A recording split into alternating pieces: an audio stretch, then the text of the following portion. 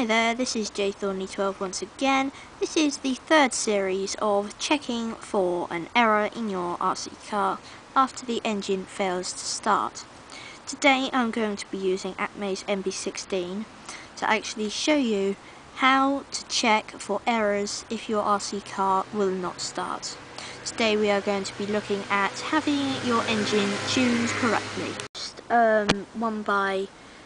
1/10 scale engines actually have a recommended default high-speed needle setting as 2 to 3.5 turns out from the fully closed position. This applies to most nitro-powered engines. The same actually applies for the low-speed needle.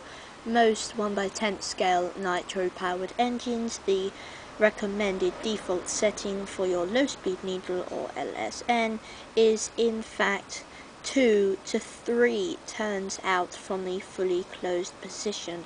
If you have in fact messed up your needle settings, before panicking, I would in fact, oopsie daisy, let's try that once again. If you have messed up your needle settings, before panicking, I would recommend to refer to your instruction manual that actually came with your buggy or your truck or your nitro engine which you have purchased. Normally near to the back of the instruction booklet, they will sometimes give you the recommended settings for